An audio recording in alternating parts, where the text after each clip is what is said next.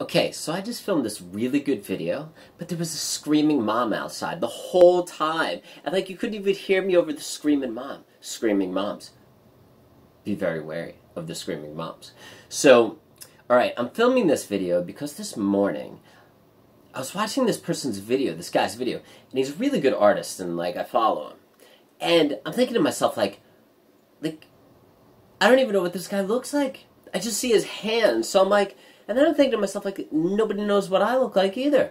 Like, nobody knows what I look like. So, to prove that it is me that is doing these drawings, other than the voice, bam, sucker, that's the drawing from today. So, therefore, you know that I am the one that's doing these drawings. Also, I want to talk about Gryffindor.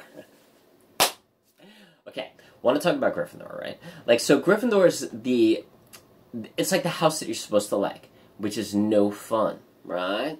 Then you got, Ravenclaw. Ravenclaw is like the underdogs. So, like, if you like the underdog, that's pretty cool. If you like Slytherin, most of us artists, we're mysterious and dark. So many of us, we probably like Slytherin. If you're an artist, you probably like Slytherin. Maybe? Unless you're like one of these artists that doesn't have a dark side, which is very rare, man.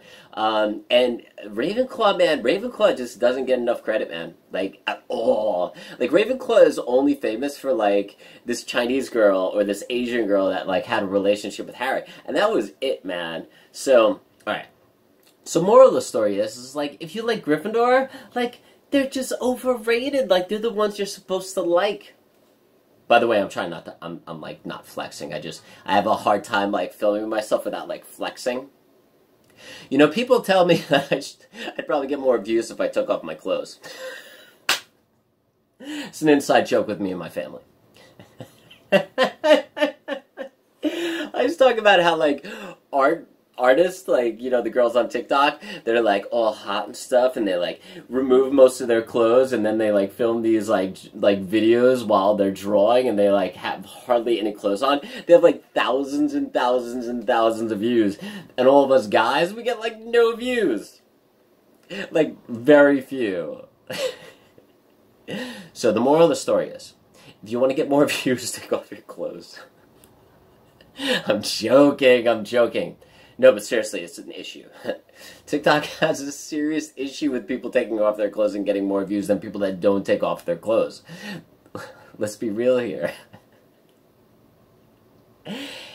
It's so messed up, man. Like, it's so messed up. It's like, okay, it's like, keep your clothes on, man. It's like, we know you can draw. Or just keep your clothes on in general, man. Like, seriously. It's so unfair to us, like, the people that keep our clothes on. This is the kind of stuff I talk about with my family, and this is the kind of stuff I think about when I'm drawing.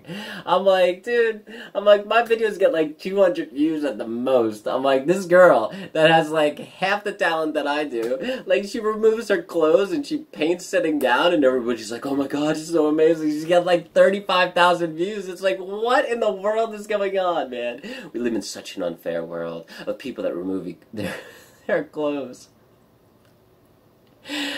Alright guys, I hope you're having fun. Much love. Take care.